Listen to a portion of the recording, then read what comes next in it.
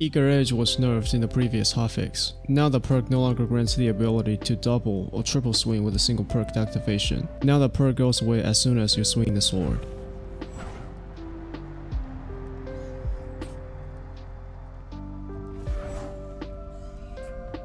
The nerf is related to the speed that you're moving. If you're moving at a high velocity like falling for example, the perk will not activate. But there are a few ways to still swing the sword for more than once per perk activation. Limiting the speed of your character by hitting enemies will allow you to use the perk twice per perk activation. You can do that by hitting one enemy and Eager Edge away, or use Eager Edge on 2 enemies.